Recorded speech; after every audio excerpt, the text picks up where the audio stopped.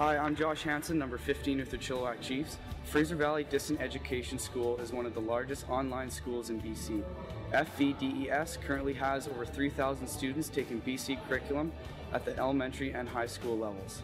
To find out more about this interesting way to do school, visit their website at www.fvdes.com. Had it poke checked and lost the puck. Nathan Kraft back the other way shorthanded. Langley with 4 shorthanded goals this year. Kraft the shot, he scores. Nathan Kraft goes high to the blocker's side on Spencer Tremblay, and right on cue, as I say it, that's the 5th shorthanded goal of the season for the Langley Rivermen. A surprise as Langley scores first. It's 1-0 Riv. Chris Forney down low for Cook. Cook into the high slot with room. Shot stop by Tremblay. Rebound, they score. Gustafsky side of the net. Langley with 2 quick ones. It's a 2-0 Rivermen lead, and the Chiefs, after giving up a ton of zone time last night, but only 1 goal, suddenly they find themselves down by 2 on home ice. Into the circle for James Robinson. Robinson against Shea Laurent. Laurent tries to clear. It goes off a body and stays in that left corner. Tough break for Shea as he couldn't get it out. Now a chance in front. Quick shot, they score. The Rivermen cash in on the power play right in front of the net. As the puck couldn't get out, and cashing in is Will Cook.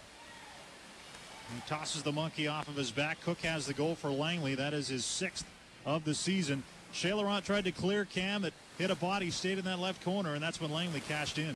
Second big power play opportunity here. Carter Cochran turned it over as he was trying to break out. Yastowski centers. They score. A second shorthanded goal for the Rivermen. A turnover by Cochran. Mitch McLean cashes in. And this is as bad as it gets right now for Chilliwack. They trail 4-0 here in the second period off a tough turnover in their own zone.